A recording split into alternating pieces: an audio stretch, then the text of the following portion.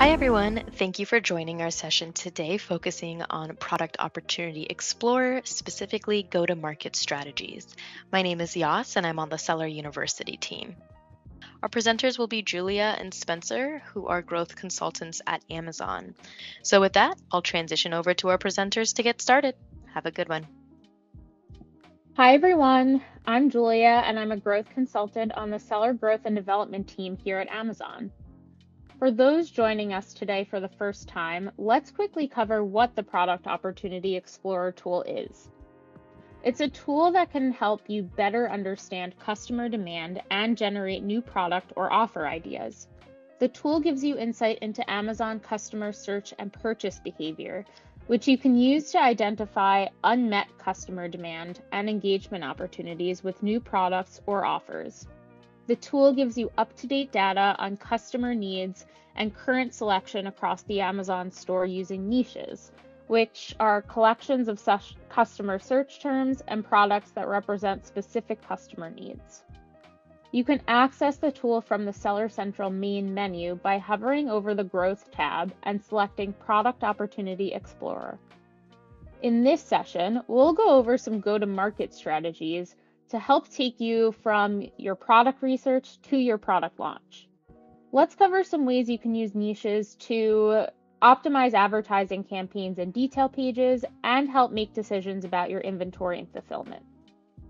For most of the strategies we'll be covering today, the first step will be to select a relevant category or search term related to your ASIN and look for a niche in which your product would make the most sense.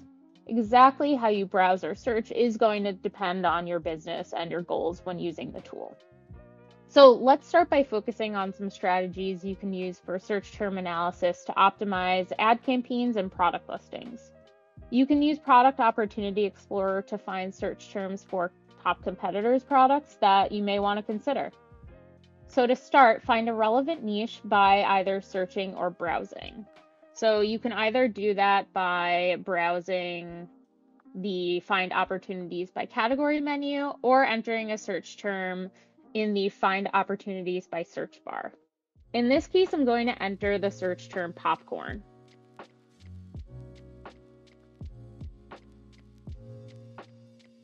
So I see a few different types of niches that come up. Popcorn is the first. We know that's going to be a more generic niche. So I want to look for a niche with search volume growth that's pretty significant. So I think I see popcorn butter here.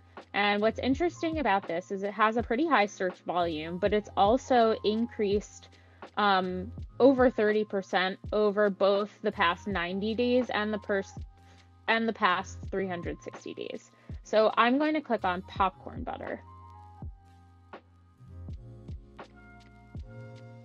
This will default to the niche's products tab, and you can keep it sorted by click share in descending order. Find an ASIN you're interested in, and in the search terms tab,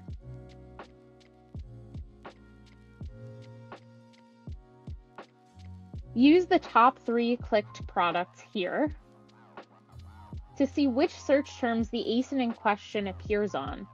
You can also use brand analytics to help find search terms. Note that brand analytics is only available to sellers registered with Amazon Brand Registry. Open the search terms report and enter the competitor ASIN in the report search box. You can choose quarterly, monthly, weekly, or even daily from the reporting range drop-down menu and see the search terms that appear with low search frequency rank, which indicates high search volume. Analyze these search terms to determine if they'd be a good fit for your comparable product, either by optimizing ad campaigns or detail pages. Product Opportunity Explorer also can help you identify low converting search terms with lower competition. So after browsing or searching for a relevant niche like we did with popcorn butter, you can select the search terms tab, which we are currently on already, and sort by search conversion rate in ascending order. For search terms with low conversion, open the detail pages for the top clicked products to investigate optimization opportunities. Look to see where the search terms show up on the detail page. For instance, are they in the title or bullet points? Are they promoted within the description or A+ content? When you've identified search terms that you believe your products could better serve the need for, you can also run ad campaigns targeting these keywords. Similarly, identifying terms with high conversion and low competition can help you quickly optimize your ad campaigns and detail pages. Sort the search terms section of a relevant niche, which we're using popcorn butter still, so we're already on the search terms tab. And look for terms with both high search volume, so we can double click search volume, and we have it in descending order, and search conversion rate.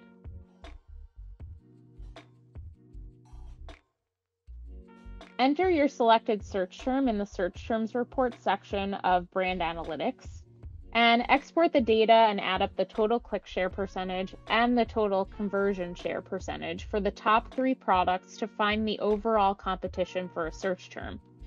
Adding these high conversion, low competition search terms to your ad campaigns and product listings can help you optimize for how customers are searching for products like yours. You can find inspiration for search terms in the search terms tab of a relevant niche. Look for relevant terms with high search volume and high conversion rate to identify terms with high customer demand. For example, here we can see that butter spray is clearly important to customers. They have high search conversion rate, and even though the search volume varies from high to low, we can see that there's a commonality between all of these search terms that have butter spray or spray butter in them. You can use these terms to optimize both ad campaigns and detail pages for relevant products. If you have access to brand analytics, open the search terms report and enter the selected term. Again, you can choose quarterly, monthly, weekly, or even daily from the reporting range drop-down menu. Choose the same time frame from the prior year, and you can show a year-over-year comparison of the same search terms. If you don't have access to brand analytics, you can use the top 3 clicked products here and look for ASINs with low competition by checking their click share in the product section of the niche. High click share and low conversion share could also indicate an opportunity to fill unmet customer demand. Search volume metrics can also help you plan inventory levels. After selecting a relevant niche, choose the Search Terms tab again, and look for terms related to product variations like size, color, quantity. Here we can see butter spray, spray butter is clearly an important aspect of this niche. Use these metrics to get a better sense of customer demand for your products at the variation level and adjust your inventory levels accordingly. Now, let's look at some more options for detail page optimization. Once you've found a relevant niche, select the product section again, and view the included product detail pages in the Amazon store. Explore these detail pages, see what these sellers may be doing differently, and think about how you can apply this to your own listings. Browsing the product listings for a relevant niche can help give you a clearer picture of what customers are responding to in a niche. You can also sort the product section by average customer rating from low to high. Open the detail pages for ASINs with low ratings and analyze the customer feedback. You may find immediate opportunities for you to improve on the experience being provided. You can also look at the detail pages for top reviewed products to better understand what features customers are responding to. Additionally, you can use the new Customer Reviews Insights feature to identify top positive and top negative features and how these impact star rating at both the niche and the ASIN level. For example, we can see that positive reviews, the top topics are taste and flavor, both for positive and negative. Over 50% of of customer reviews mention taste and flavor as positive, and a little over 40% mention it as negative. You can also see the impact on star rating here by product aspect. So this is going to show you the impact that a topic or a product aspect has on overall star rating on a scale from 1 to 5 for both the top 25% of products in the niche and for the total niche. Let's talk a bit about how you can use Product Opportunity Explorer data to understand seasonality and trends to help audit your catalog for growth opportunities. Understanding niche seasonality can also help you strategize for new launches and prepare for high traffic seasons. So once you've selected that relevant niche, select the Trends tab and choose Search Volume and Search Conversion Rate, which are already selected here. These will appear on the line graph. Identify the highest points of volume and conversion. If you find noticeable spikes, you may want to create your shipping plan accordingly and ship inventory to our fulfillment centers at least 4 to 6 weeks prior to these annual spikes. You can also use trends you've identified to adjust your advertising budgets and bids in preparation for seasonal spikes in traffic. We see here that search volume actually spiked at the beginning of August, but search conversion rate was actually at an all-time low. Then, on the other hand, at the end of August, search volume declined and search conversion rate was at an all-time high. So you can use data points like these to understand the dynamics of a niche. You can explore opportunities based on your current selection using product targeting, sponsored products, and sponsored display ads. Start by opening the Seller Central main menu, hovering over Reports, and selecting Business Reports. Next, select the Detail Page Sales and Traffic report for an ASIN level view. Depending on your goals, download either the 90-day or a 360-day report. Export the report and sort by ordered product sales in descending order. You can look for ASINs with high ordered product sales and unit session percentage metrics. Find the star rating and current prices for the ASINs you've identified, and next navigate back to Product Opportunity Explorer and look for niches where these ASINs identified would fit. Select the product section or tab of a niche and sort by average customer review or customer rating in ascending order. With this strategy, you're looking for products with a lower customer rating, fewer customer reviews, and a higher average selling price. When you identify a comparable product with a lower rating at a higher price, you can target this opportunity with a product targeting ad campaign. Product Opportunity Explorer can also help you identify opportunities for a new Prime offer.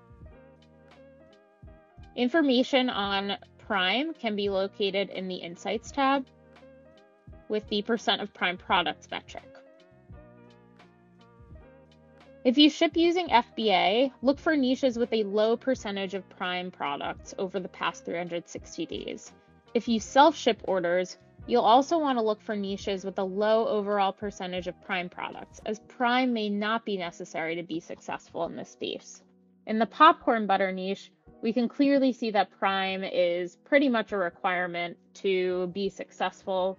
And we see that over the past year, it's been over 90%, even being 100% about a year ago. The tool can also help you get an overall sense of sales expectations in a particular space. This can be helpful when you're looking to understand how much inventory is right for your Amazon business. You can start by opening the Seller Central main menu. Then hover over Inventory and select Manage Inventory. Next, select Manage Inventory Health and click Download Report. Sort the report by column labeled Estimated Excess Quantity to identify products with excess inventory. Next, search for product types or niches within Product Opportunity Explorer that this excess inventory could fall into. Once you've found a relevant niche, compare your inventory levels with the average units sold metric. Remember, this metric is the average units sold per top product for the past 360 days. So to find a monthly estimate, you'll have to divide this metric by 12. This strategy can also help you find unexpected categories or niches to help move your excess inventory.